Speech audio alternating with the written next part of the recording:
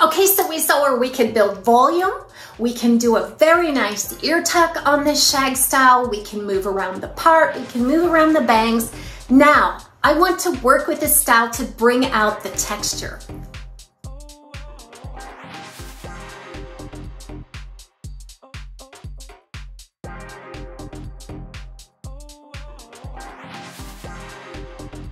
For you.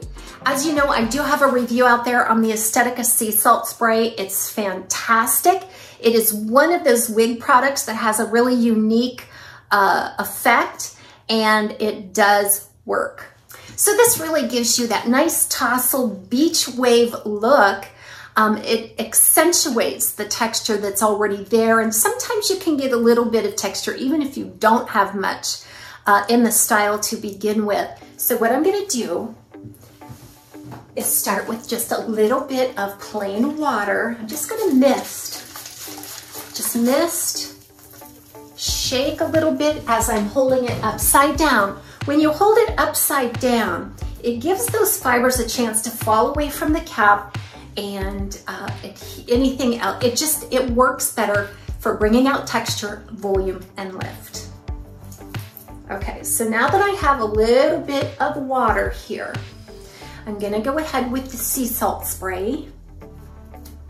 Sea salt spray also, in addition to bringing out the texture, it provides a little bit of coarseness to the fiber, and it allows you to style and manipulate it maybe a little more easily than with water alone or nothing.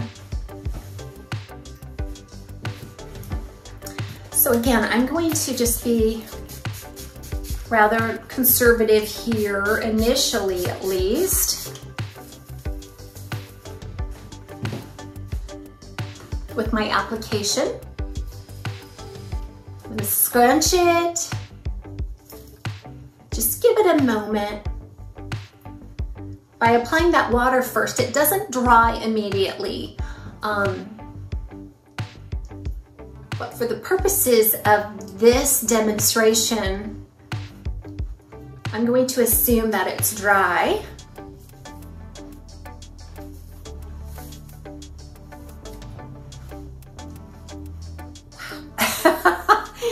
Wow, now it's palpable, just the extra diameter that you're getting in the fiber from that texturizing spray.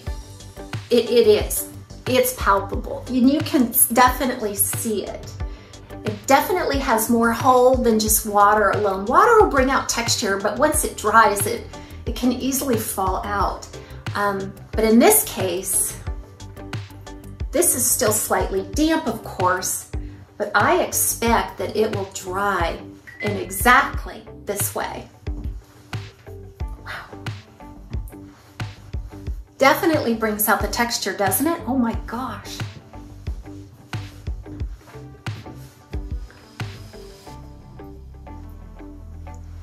Just can't stop messing with it, right?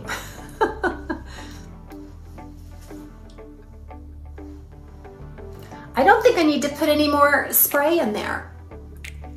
So like I said, if you're applying directly to dry hair, it's gonna take more product to achieve the same result, and then it might get a little gummy and sticky because of all the product, depending on the level of texture that you want.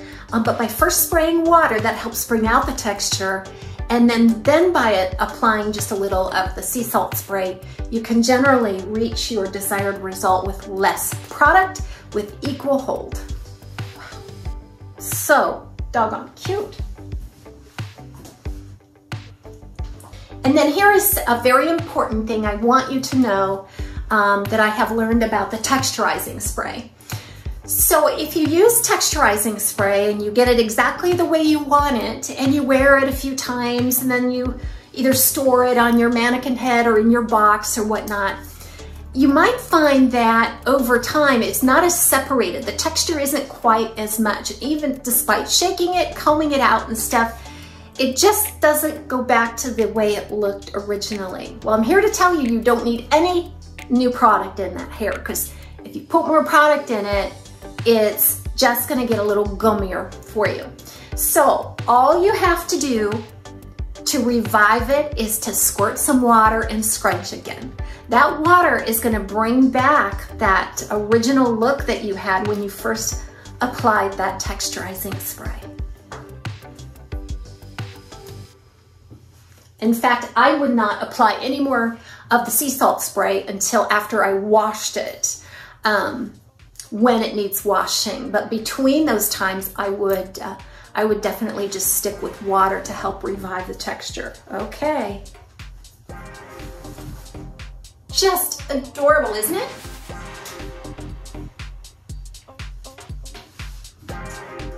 Well, I hope this was fun and helpful. We'll see you again soon on Taz's Wig Closet at Wig Studio.